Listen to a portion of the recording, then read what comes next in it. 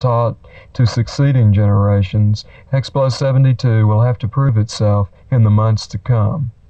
Saturday, the tired multitude gathered for a music festival, entertained by heroes of their movement. Only one hero, Kristofferson, was visibly unenthusiastic about all that was happening, but didn't dampen the audience at all. He was quickly followed by Johnny Cash, whose mere presence seems to affect any crowd.